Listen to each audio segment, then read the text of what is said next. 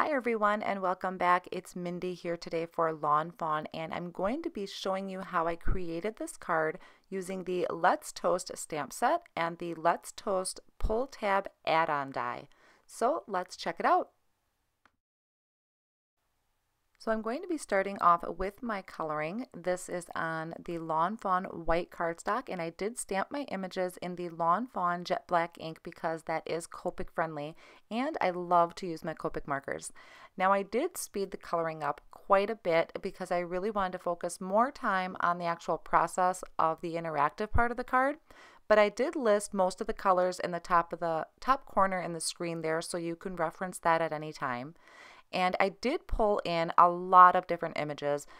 Some things I really enjoy is when I'm getting a stamp set like the Let's Toast stamp set, I like to go through my Lawn Fawn stamp sets, the other ones that I have, and just pull together different elements that would go together. I love combining sets, combining the images, and I found quite a few that went with a breakfast theme that I had going on. So some of the stamps that I used is the I Love Eucalyptus. Those are the two koalas I had in there. Thanks a Latte, Let's Toast, Bun in the Oven, and I used the cinnamon bun off of that. The Milk and Cookies stamp set, I used the glass of milk and the milk carton. And then I also pulled in a little birdie from the Critter Concert stamp set. I did also try to use the bear off of the For You Dear stamp set, but I ended up not using that. But I did just want to let you know that that was a possibility in the scheme of things. Now, you definitely don't need to use that many stamp sets if you don't want to. You could just use the Let's Toast stamp set, as there is a lot of cute images on there as well. I just really wanted to have fun creating a scene, and there were so many images that matched well with this idea that it was just a lot of fun to put together. And honestly, this was the first non-Christmas card I had made since not making Christmas cards or after the holiday season. So I really probably went overboard with it, but I had a lot of fun. They were so cute, and it just really came together with all the different images, the coffee and the muffins, the donuts, whatever I could find that would match a breakfast theme is what I pulled in from the stamp sets that I had. So I'm just going to finish up adding a little bit more coloring to my images. I did forget to color the outer part of the donut, and I do that later off screen once I kind of caught myself that that was still plain. And then we're going to add some additional stamping to these images here in just a minute. And I had already planned what paper I was going to use, so that's why I went with a purple cup and the purple muffin. Now on the Let's Toast stamp set, there is this image where you can put jelly or peanut butter. So I'm going to bring in the new grape jelly ink pad from Lawn Fawn, and I'm stamping that on top of my toast there. I'm also going to come in, and these are off of the various stamp sets. So I'm coming in with the top of the cinnamon bun, and I'm going to stamp that with some dough ink. And then I'm also going to stamp my coffee inside of that cup. You could do tea or whatever you would like, but I did coffee, and I'm stamping that in the dough ink as well, and I actually stamped that twice. And now if it doesn't line up perfectly, like with the bottom of the cup there, I found that an E44 marker matched really well with the dough ink, and then I just came back in with the same Copic colors that I used for the coffee cup and just filled in behind that liquid. Next, I'm going to come in, and I'm just using a small acrylic block. I found that was a lot easier than doing this with a stamping positioner. So I'm going to be using grape jelly, plastic flamingo, and sunflower ink, and that is what I'm using for my sprinkles. When I was doing my Copic coloring, I did leave these parts white so I could add the sprinkles, and I thought they looked super cute that you could make in any color. And then once I have that done, I'm going to start coming in and adding the little shine mark for the toaster. Thought that was a great addition you can put on there. And then the smiley faces, and I just stuck with the smiley faces that are on the Let's Toast stamp set. I found that they fit all of my images perfectly, which is another really great thing about the Lawn Fawn stamp sets, is that these just work so well together.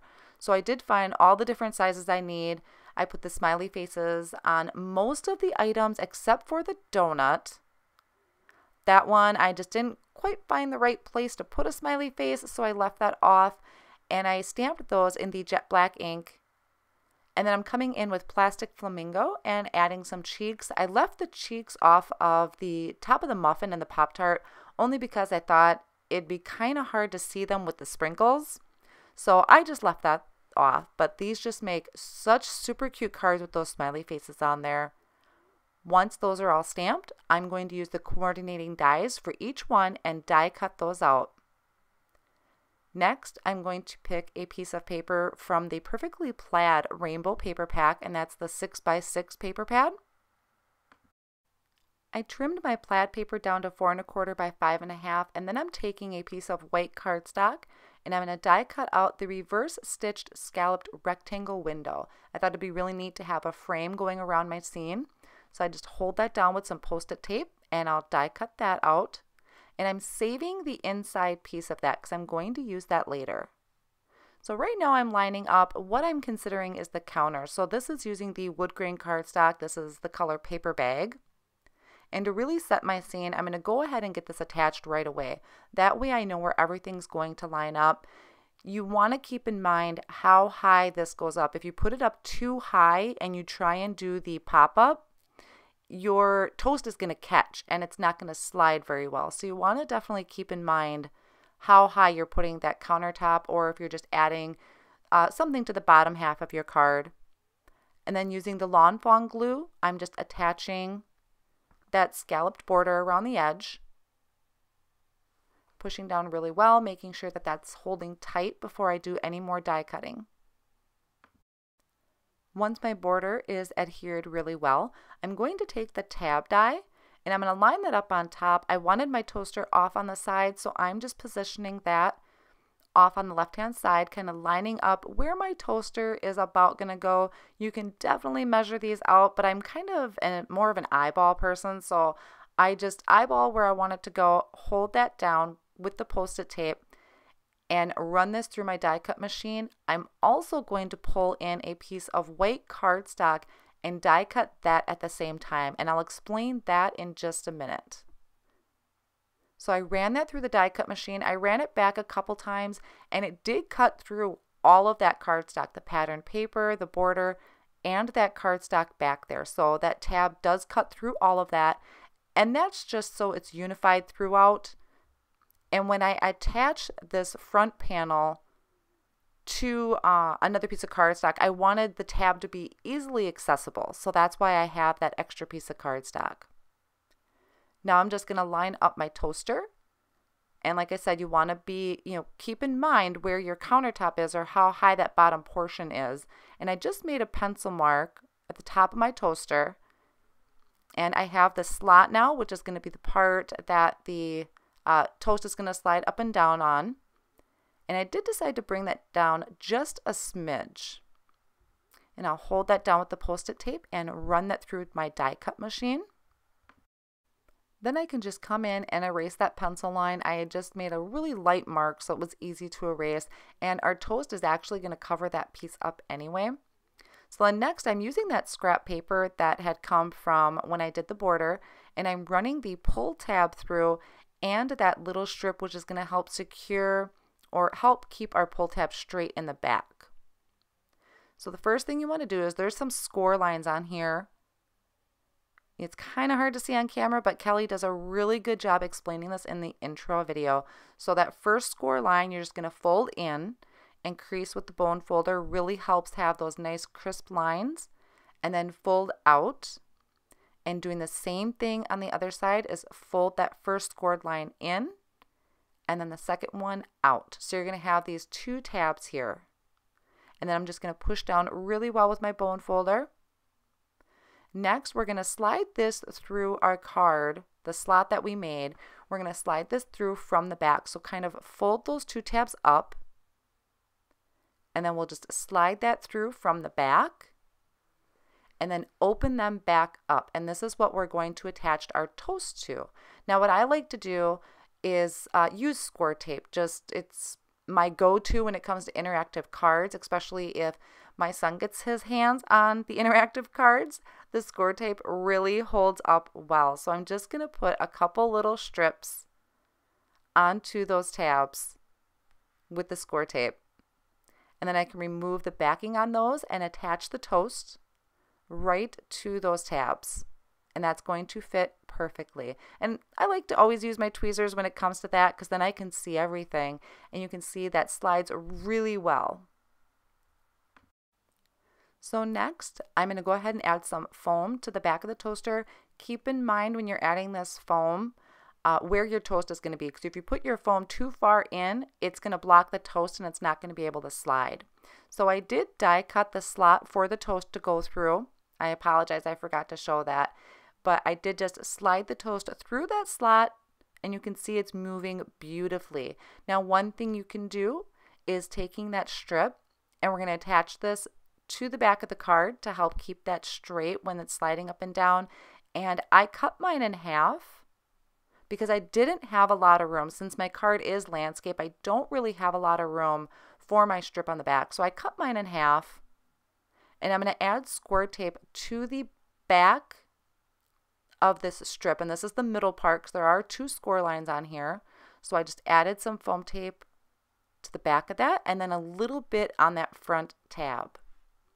And we're going to secure that down to the back of our card. So I'm going to remove that strip, turn it over, line that middle portion up with our strip for our pull tab, and then push that down, fold over our tab, and then I can remove that backing strip on my other piece of score tape, and I'm going to fold that tab over. So this little strip is not actually attached to our pull tab mechanism. It's secured around it. So that's just going to help keep our mechanism straight when we attach it to the card. So see, that still moves beautifully and it's straight up and down. So I'll put my toast back in the toaster and just cut off that excess.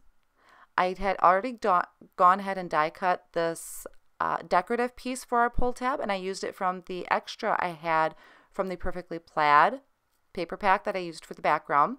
So that matches great with my background. To finish off the interactive portion of the card, I'm going to use that white piece of cardstock that I had die cut the tab off of, and I'm attaching my panel to that. So I'm just adding some foam tape. This is going to help make room for our pull tab to slide up and down. So I'm just adding that all around, but you don't want to get too close to the pull tab because you want to make sure that's still going to move freely. So once I have all that backing removed, I'll add that to that white panel, and then this can be attached to a 4 1/4 by 5 1/2 inch card base, or you could just decorate the back of this panel, which I thought was really cute because it would help eliminate some bulk. If you're going to mail these, you could just stamp some messages or decorate on the back of the card before you attach everything to it. So just another option if you're looking to eliminate some bulk. Now, one thing I thought that would be really cute is to have this little koala actually holding one of the breakfast elements. So I just cut a little slit where his arms are, and I'm going to use the cinnamon bun, which was a perfect size for him to be holding. And I'm just going to take some liquid glue and attach that cinnamon bun into his arms. So it looks like he's getting ready to eat breakfast. Once I have that attached, I'm just going to take all of my items that I die cut out and line them up on my card where I want them all to go, where they're going to fit. I also want to make sure I'm keeping room for a sentiment. So I like to do this before actually putting the adhesive down. That way, if I want to move things around, I can. When I was lining everything up, you'll see here I had a bear that I wanted to have behind that coffee cup. And I still think that would be a super cute idea, but it just wasn't working for my card since there was just so much going on and I needed to leave room for a sentiment. So I did decide to pull that off, but that is another really cute idea you could use. Now that I kind of have an idea where everything is going to sit, I'm going to start attaching everything. Now for some of these items that are going to be sitting in front of the toaster, I'm just going to put some liquid glue to the top of the item, and then some foam tape I'm going to cut down into some little thin strips and add that to the bottom. That way they're all level, they're all the same height. since I'm using the same foam tape, or if you're going to use foam squares, using the same width throughout the whole card. And I added that little birdie I just thought was really cute. That was from the Critter Concert stamp set, and just added that in there because it was a perfect size. And I know this card to some may seem maybe a little too much, but I had a lot of fun creating it, pulling in all these different images, this cute little breakfast scene. Another idea I had with this was taking the picture frames and adding a picture frame to the background to really complete it, make it look like a kitchen. But like I said, I may have gotten a little carried away with all of my cute breakfast items that I just left that off. But another thing to consider if you're looking at recreating a card similar to this. Now, once I have everything in place, I need to add a sentiment to the front of the card. So I'm just finishing off by adding my little koala with his cinnamon bun. And then I'm going to bring out the Let's Toast stamp set again, and using some SUGARPLUM cardstock, I'm going to white heat emboss the sentiment. So this is going to say, popping up to say, I love you. And what I'm just going to do is just have some simple strips for the sentiment. I didn't bring in any banners. I just thought some thin strips would work really well for this, for the size that I had available for my sentiment. So I'm stamping this in the Lawn Fawn clear ink, and I did prep my cardstock with an anti-static powder tool just so that the embossing powder doesn't stick where I don't want it to. So I'll go ahead and add that white embossing powder and then heat set that with my heat tool. And I'll take this off camera, and I do cut these into just little thin strips, and I'm going just barely around the sentiment. So they are pretty skinny, and I think they look really cute, kind of like labels. And then I add these sentiments to my card using some foam tape that I had trimmed down. Once the card was done and I had set it off on the side and kind of thought about it, I wanted to add a little bit of embellishing. So you'll see in the pictures there's a little bit more to this than I had shown in the video. I did go ahead and stamp and die cut some steam for my coffee, and I added that. I did also die cut a heart with some of the SUGARPLUM cardstock, and I added that right next to the sentiment. You'll be able to see in the pictures here coming up soon. And then I had gone ahead and added a shimmer pen to it for a little bit of sparkle, and then I topped it off with some tonic crystal glaze just for some shine. So now you can see that it is popping up really well. Super cute, fun, interactive card. And you could do the peanut butter, the jelly, or just leave it plain and add some hearts. So really fun. I hope you enjoyed today's tutorial. Thank you so much for spending some time with me today, and I'll see you again soon in another Lawn Fawn video. Bye!